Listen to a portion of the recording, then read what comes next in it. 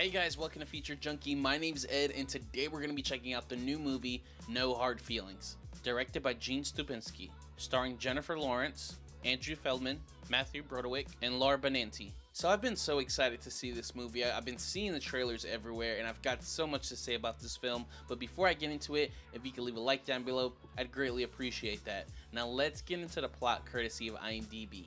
Maddie thinks she found the answer to her financial troubles when she discovers an intriguing job listing. Wealthy helicopter parents looking for someone to date their introverted 19-year-old son Percy and bring him out of his shell before he leaves to college. But awkward Percy proves to be more of a challenge than she expected, and time is running out before she loses it all.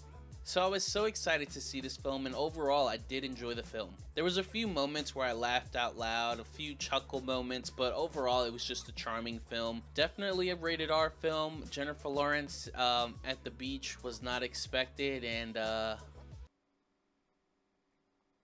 yeah, she gained a new fan in me for sure. And I'm not gonna spoil that scene, but overall her performance, I thought she did an incredible job. She kind of plays that older, milfy person like pretty well in this film, and it's cool to see her transition in her acting career from like the younger actor to now in these more adult type of roles. I think that age gap, plays into their favor with their on-screen chemistry. And as much as I like Jennifer Lawrence, I felt like Andrew Bateman's character, kind of stole the show for myself. I feel like I keep calling him Bateman. I'm pretty sure it's Feldman. Alright, I looked it up. It's Feldman. But yeah, Andrew Feldman, I think he did a great job in this role. Super believable. I really felt like he could be this type of guy. But the irony of it all is he's a normal person. Everyone else thinks there's something wrong with him, but really, he's just a shy person, and he knows, what he should be doing, what he shouldn't be doing.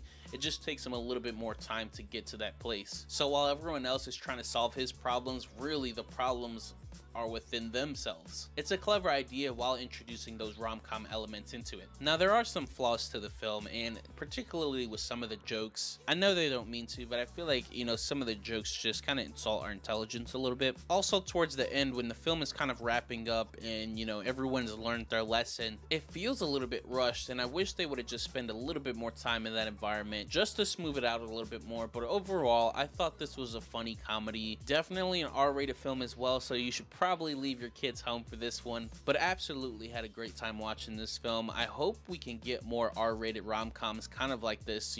It's been a while since we've had R-rated rom-coms, and I love movies like this because we all know it's super predictable. Some jokes land, some don't, but at the end of the day they leave you with a sense of like happiness leaving that theater. And I feel like that's the whole point of movies, regardless of how predictable it is, as long as it's making you feel something. In this one, I had a great time and I left happy. But I'm curious what you guys have to say about this film. If you liked it, if you didn't, whatever your thoughts are, leave them in the comments down below. And if you haven't already, please like this video and subscribe. And I want to thank you guys so much for joining me here today on Feature Junkie.